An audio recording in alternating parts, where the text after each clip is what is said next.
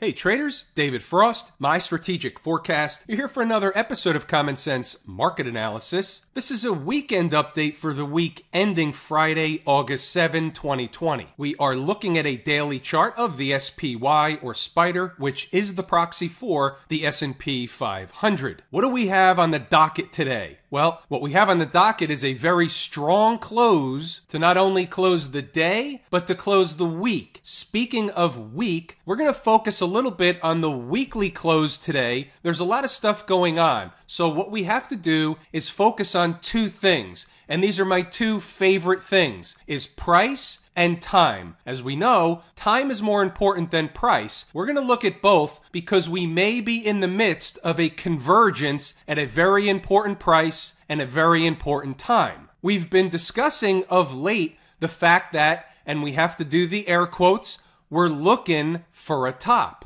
The term or the word lookin means we're on the lookout. We're looking for signs and signal of a trend change. How do you notice those? How do you identify those? Those are found in the course, Lazy E-mini Trader. There are many of them, so we'll use one as an example. Let's just say at some point over the next few days, we see the market gap higher, crap out, finish on the lows, create a daily chart reversal candle. That would be a pretty good indicator that we might have found the top. That'll do a couple of things. First, we'll be able to identify it from an intraday perspective while that type of activity is unfolding. Secondly, we'll have something to trade against because if we want to take a short position, if we're expecting a turn, if we're expecting a top, then we want to take a short position knowing where we're wrong. We have to have a spot where we're able to cut and run, and it has to be reasonable enough to where if we have to lose, we lose small and fast. These trades, when they do occur, and we're looking for a turn that's going to be more than 1 or 2%. So we're looking for, at minimum, of a multi-week type of corrective move to begin. Doesn't have to be a crash, doesn't have to be tremendous in percentage or points, but a correction is what's on the docket. What do we have when we look at the daily chart? We have a market in the SPY that basically finished at the highs. We closed well above the gap that we were eyeballing at 333.48, and they also closed above another important number. I want to go back and forth a little bit between the SPY chart and the ES chart today. In fact, the ES chart, you see a line at the very top of the screen. That's the ES's important number, and they closed above that as well. So not only did the SPY close above an important gap, but the ES, the futures contract, closed above its gap, which was different from the SPY gap, so it's even more bullish yet going into the weekly close. That being said, remember, when it feels really, really right, it's generally going to be wrong, and vice versa. When it feels really, really wrong, it's generally going to be right. At the onset, we said we were focused in price and time. So price is what we just discussed. The market closed above a couple of important prices depending on which market you look at. Now, since it's the weekly close, we revert to the weekly chart and we see the same gap and we see we are approaching the all-time highs. We're basically a stone's throw away, a chip shot, a walk in the park. Maybe the market challenges the old high. Maybe it comes up slightly short and turns around. Maybe it makes a new high, reverses back down, and fails. One of those three things is likely in the cards. There's a fourth thing, which is making a new high, and it keeps going. In order to avoid a pie in the face in that scenario, you can't take a position until the market gives you a reason and something to trade against. Now, on a side note, could somebody take a short position and say, well, from here, I don't really care what happens as long as they don't close above the high for, let's just say, at least one day, but I'll even give it 2 or 3 days. I'm not saying this is the ideal scenario, and I'm not advocating this. I'm saying this is a strategy. In that scenario, you're basically saying, I'm just going to put a stake in the ground, and I'm going to say within a couple of months, the market's going to be lower than it is now, not higher, and therefore I'm taking the short position. There are a lot of ways to spread risk around. It depends on how much risk a trader is willing to take. I like my way, waiting for a sign and or signal of a trend change. Until and unless one of those occurs, you're unlikely to find yourself in a short position and the market making new highs and going higher. Now, let's talk for a second about time. Those traders that have taken the course, Lazy E-mini Trader, will recognize that we're coming into an important period in time. So we understand that since this is a weekly chart, we have to wait for a weekly close to determine whether something is actually taking hold or not. And intra-week, between Monday and Friday, a lot of stuff can happen in the market. It can travel a lot of points in both directions intra-week. So a weekly chart, we have to be aware that while from a time perspective, the weekly chart is setting up, a lot of stuff can happen while it's setting up. What if I brought up a monthly chart and we talked again about time? Would you also recognize that we're coming into an important period in time? The trend is clear. Technically speaking, there's nothing wrong with the market. It was until they did a repair job. The trend is up, period, full stop. Doesn't mean we can't have a correction. Case in point, here's a monthly chart.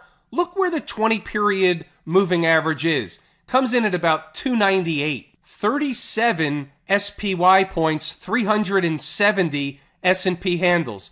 The market doesn't even have to come down to the 20-period moving average to still have a pretty significant corrective move. Let's put it in perspective once again. It's somewhere right around where this line represents 298, 299, 300. Again, it doesn't have to get there if the market were to correct. And again, this doesn't happen overnight, doesn't happen in 2 days, barring the crash scenario, which obviously can happen. It has happened. 2 crashes in the same year? I don't think so. Leading up into the November 3rd election this year, I might take that back. You never know what's going to happen. But look what we have here. This is also interesting. So we have a low. This is an important low over here. It's a reversal. And then we have a higher low. And what happens if the market comes down in this vicinity? Won't they want to try and put in a higher low first before giving up the ghost if they were going to do that in that hypothetical scenario that they are coming back down?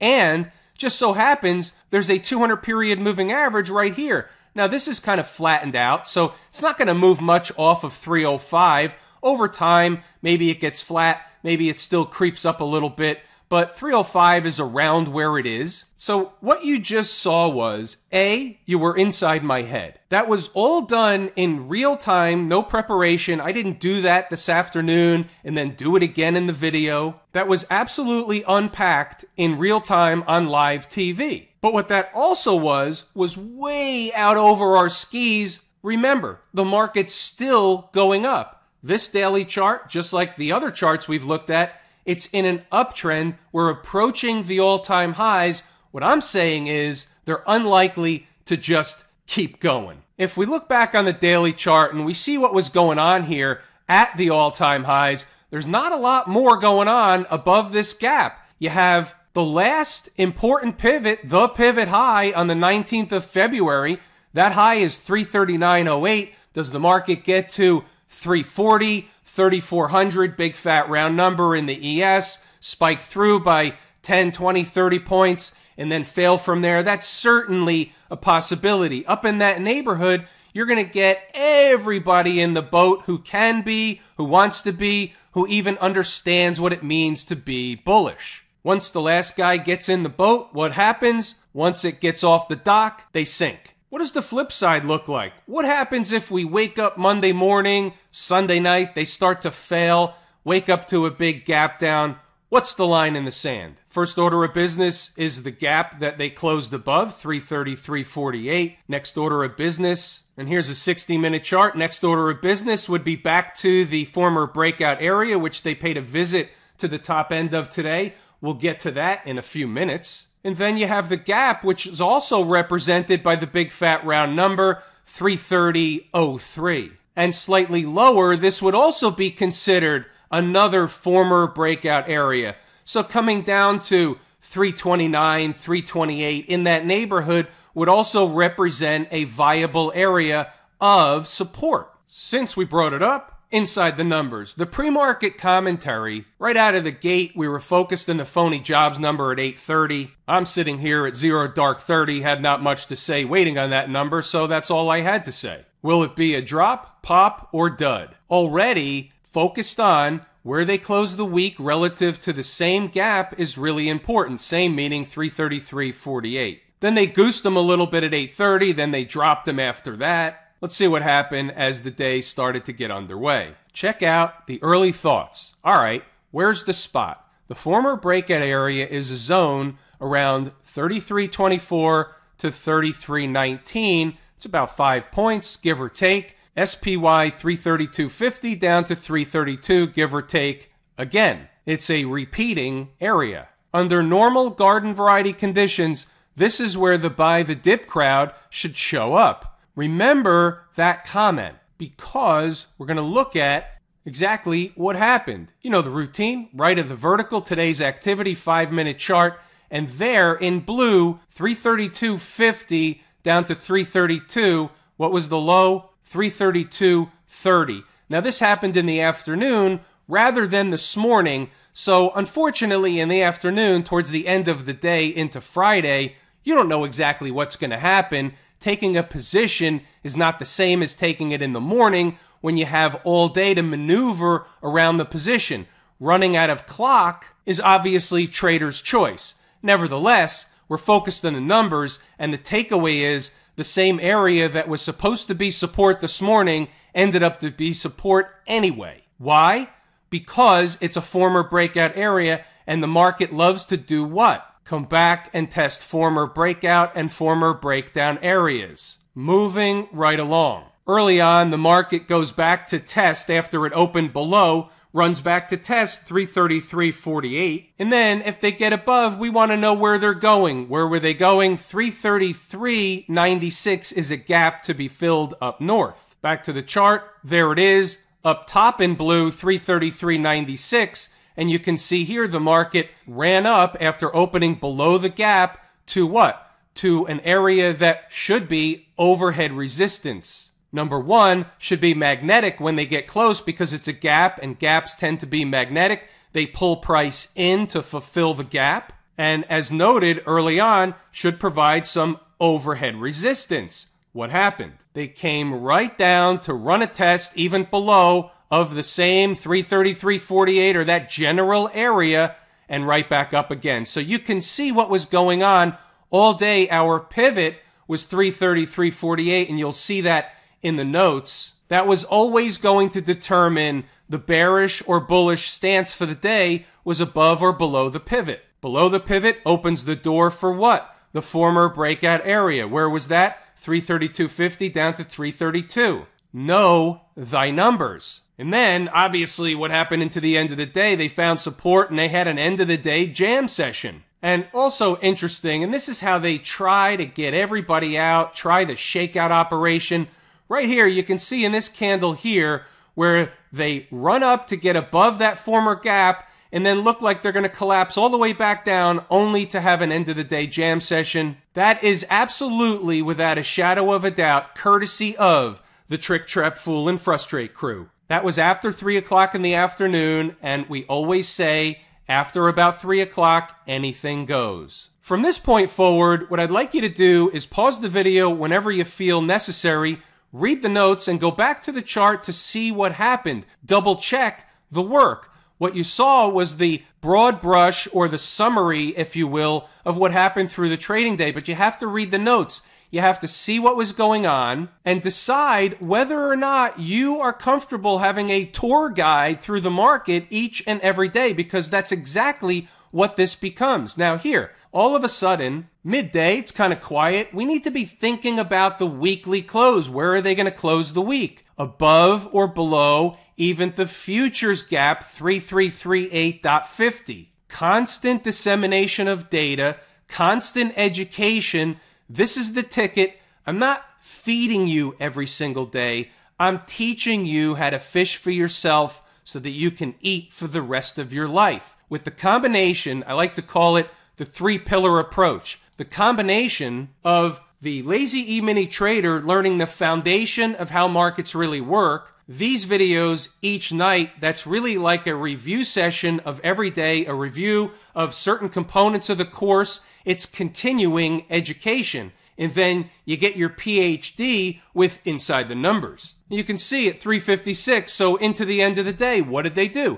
They went back to test the former breakout area and went right back up again. It's like a broken record because they do it all the time. The trend is your friend until it's not. Market hasn't given you a reason yet to say the trend is broken, to say the uptrend is broken, or a reversal is at hand. We haven't seen that yet. How many people shorted that gap yesterday and are still short right now, and by chance if the market gaps up on Monday, they're going to have to check their shorts? Stocks on the move. We're going to take a look at Twilio. It says jump target. We have to look at it anyway. BABA, Datadog, and AYX. Twilio. Twilio opened below the first number, never got to the second number, missed the second number by 21 cents, and it went on a little excursion or rocket ride. I put it in the notes and I got faked out because traders send me emails all the time, and I got a lot of emails this morning, thanks for Twilio. I wasn't in the trade, and then when I was writing the notes, when I was updating Inside the Numbers, I just had a brain fart, and I put it in there anyway, forgetting it opened below the first number, never get to the second number. Why do traders jump in anyway? You'd have to ask them. That's not following the rules. Obviously, anybody can do whatever they want. Sometimes, and we know this, sometimes these stocks open below the number and they shoot right back up. Sometimes they open below the number and they shoot right down, and that's what I'm avoiding by taking it off the table. But it's always trader's choice. Everybody does whatever they want to do. What I'm doing is telling you what I prefer to do. I teach it to run it as a business, trying to minimize risk, smooth out the returns by being consistent. BABA, hit the first number, getting a haircut at the open. Look at the low here. The low was 254.08. Low in this candle, 254.10 against 254.20 on the board bright and early. Has a nice ride up to a high of 257.76. So they did the deal in terms of a minimum we're looking for, and then they came back down. So once they came back down, that's it. Nobody's in this trade anymore. And the second number just didn't work until it did later in the day. These are the trades we want. We want the ones early in the morning when the market's running, when we have the volatility, when we have the most participants we're going to have during the day. It's going to be in the morning, in the first hour, in the first 90 minutes. Beyond that, the volume tends to dry up and things change. It's not the same trade in the afternoon. Not to say they don't work, they do, but it's not the same. Case in point, how about Datadog? What a great name. 74.59, bright and early. Look at this haircut. By the way, look at this haircut, by the way. Stock closes at 89.95, plus shipping and handling. Now, it's trading and opens up the day around $82, $83. I'm all the way down at 74.5. In the morning, I don't think this thing has a chance, starts to bounce. I'm not even watching it. Later on, I notice this thing's just creeping. And then obviously I know where it's creeping. It's creeping to what? It's creeping to the number. 74.59 or thereabouts, plus or minus. And then what happens? Turns around, goes back in the other direction. But you see, in the afternoon, this one happened at, let's see, this is at 14:30. In English, that's like 2:30 in the afternoon. So you got a bounce, but you never got a rocket ride. It's not the same in the afternoon. Made a high of 76.14. Anything wrong with that? Absolutely not. The number was magnetic. AXY, we're not going to give it the classification of a burger, but it was a loser. But here's what happened. Opens below the first, comes into the second, and then it basically treaded water right underneath the second number and basically floundered around all day long. Well, here it is. 10:30 in the morning. Your closing price is 123.24. I'm out. Have a nice day. I don't want to be in it anymore. Had a nice trade in BABA and had a couple of nice SPY trades today. Camp IWM. Where did we say the IWM would find overhead resistance? Didn't we say somewhere north of 156, or we said 156 to 156.5? I'm pretty sure it was something in there. Well, guess what? There it is. One day closing above could go either way. In this case, now we've closed 3 days above this pivot high, and they're going higher. Revert to the weekly chart. Look what they closed above this week. This is pretty important stuff right here. Look at these moving averages. This is all this week. Look at this breakdown candle high. All this week. That's not bearish behavior, but that's bullish behavior. Obviously. I don't mean to be Captain Obvious, but if you had to say, based on that, based on powering through the moving averages and getting above that breakdown candle high, if they're going to continue higher, where are they going? Well, they're going to the next breakdown candle high. Right over here. This is the crash high. The high is 162.91. Can they get all the way up there? We don't know if they can or they can't, but they're making an effort for it. The transports. Second favorite market leading indicator, IWM is A1, but this is the first favorite canary in the coal mine. Look at the day the transports had, up over 2%, almost 250 points. Didn't we say yesterday that they could get up to 10,006 something, whatever? Well, guess what? That represented this breakdown candle high, 10,698. So somewhere up in this vicinity is obviously where they're headed. Can they go fill the gap? At this point, they certainly could. They did the same routine with these moving averages. Now, under normal garden variety conditions, you would think that the market would get rejected at these moving averages, at least for a while, have to eat some time off the clock to build energy to get through those moving averages, but that's not what happened. They basically went up there a couple of weeks later. Here we are at the breakdown candle high. So we're going to go with the trend is your friend until it's not.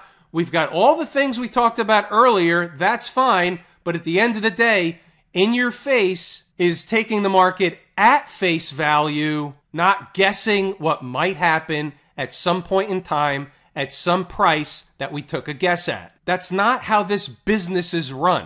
How about the folks out in Silicon Valley? Here's our first puzzle piece of the night. Q's down $3, 1%. So here's what happened. When the market sold off in the afternoon, everything sold off. So the Q's sold off, and remember the SPY chart, it sold off, but the SPY had a jam session into the end of the day. The Q's did not. They bounced off the lows, but they're nowhere near their highs from earlier in the day. So that's interesting. It's a puzzle piece. It's on the table. Remember what we said earlier. We're looking for signs and signal of a trend change. This may be the first sign, not necessarily something to take action on just yet. However, it's a sign nonetheless. These are the things that represent the reasons why we look around the horn at a lot of different markets, at a lot of different charts. You never know what you're going to find until you look. You don't have to be looking for something specific. Let the thing find you. Conversely, to the Q conversation, the financials had a great day, up 2%, and here we go. Above the moving averages, it was fine. We talked about this. They were basically eating time off the clock, but they hadn't been getting going. Now, today, they got going. Objective, 25.12. Also up to 25.19, give or take. That's the gap. We talked about it yesterday. Here's the gap, and here's the breakdown candle high. So somewhere in that neighborhood is A, where they're headed, and B, where they're likely to find some, at minimum, of from an intraday perspective of what? Say it together. Overhead resistance. What about smash mouth? Well, we're going to put this in the same camp or bucket as the Qs. Same move at the end of the day, same bounce, different from the SPY. Puzzle piece on the table. Have I told you how much I appreciate each and every one of you? Without you, these videos are not possible. That is true, accurate information. We're going to pull the ripcord here today. I'm David Frost, my strategic forecast. Thanks again for tuning in to another episode of Common Sense Market Analysis.